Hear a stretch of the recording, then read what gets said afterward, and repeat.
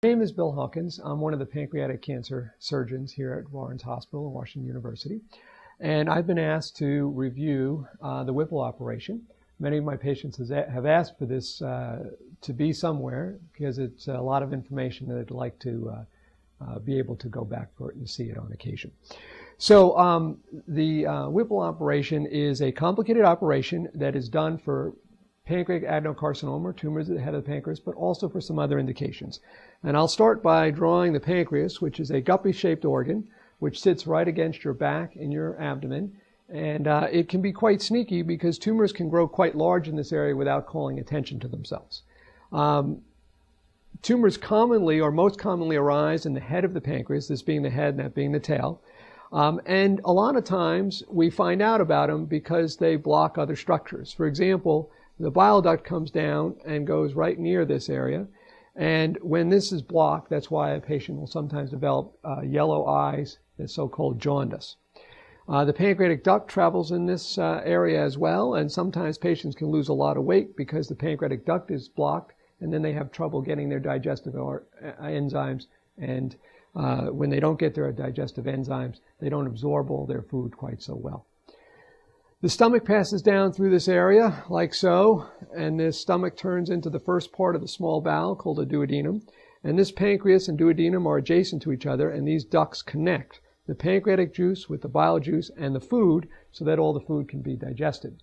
In this little 2-centimeter area is a lot of important structures, including the blood vessels that go to and from the liver, and the blood vessels that come up and down from the heart to supply all the intestines with blood supply. The Whipple operation involved removing the head of the pancreas and all of these shared blood supplies and shared structures.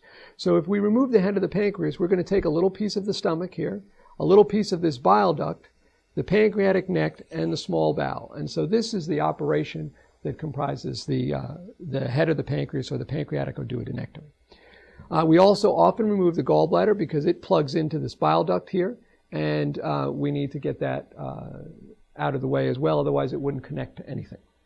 So when all is said and done, we have the bile duct hanging in the breeze. We have the pancreas, which has been cut in half. So we have the sawed-off end of the pancreas, and then we have the stomach, which comes down. And we need to be able to eat. And so what we do is we connect the pancreas with the bile duct, with the stomach, in something that looks like this loop-de-loop. That way the pancreas juice mixes with the bile juice, which mixes with the food. This operation takes about 4 hours to do. So in the OR, 4 hours. In the hospital, usually a little bit more than a week. The operation is quite complicated, and as you can imagine, it's not something that we do mostly on 20-year-olds. Many of the patients who have either pancreas cancer or other cancers are older. The average age for us is about 68. So when you're doing something that's this invasive, that involves so much remodeling, you can expect to see some of the complications that are common for other operations, like heart attacks or pneumonias or blood clots in the leg. But there are also some special complications associated with this operation. And the one that is particularly plaguing is to get a leak of digestive juices, usually near this pancreatic anastomosis. And the reason that happens is, even though we do our very best to hook these things together, the reason we can get a leak is that digestive organ is dumping its digestive juices right at that area. And so there's a competition between healing and a little bit of breakdown of that tissue through digestion, which results in an infection. So this infection, if it happens, will delay your hospitalization, delay your moving on, but we can usually treat it just by putting a drain in that area, and then the body will normally, over time, seal around that drain, scar down, and heal that leak. The recovery from this operation takes about a good month, and in that time, you'll initially struggle to eat a little bit with a few pounds of weight loss. From the last 100 patients that we looked at, the average weight loss was somewhere between 12 and 16 pounds.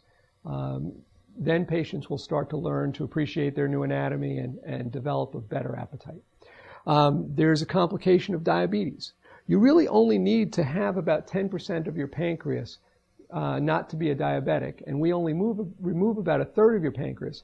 But there's a lot that goes on with the pancreas when the pancreas is blocked so that scar tissue forms and some of those insulin-producing cells can die. And so all in all, we make about 1/3 of the patients who we do this operation on become a diabetic if they weren't already a diabetic beforehand. If that happens, we treat you with some insulin or that sort of thing as needed. The other common unique complication of this operation is that the pancreas doesn't do a good job of giving you enough enzyme to digest your food, and so some patients, about 1/4 of the patients, need to be on some supplemental enzymes which do the same job as the pancreas in helping you to digest your food, and we give those to you as pills. The operation, the chance of getting a complication is about 40%. But even though you get complications from this operation, the chance of dying from this operation in experienced centers and experienced hands is very low. And nationally, at one of the major teaching centers, this number is now less than 2%. So a lot of improvements have been made in this operation over time.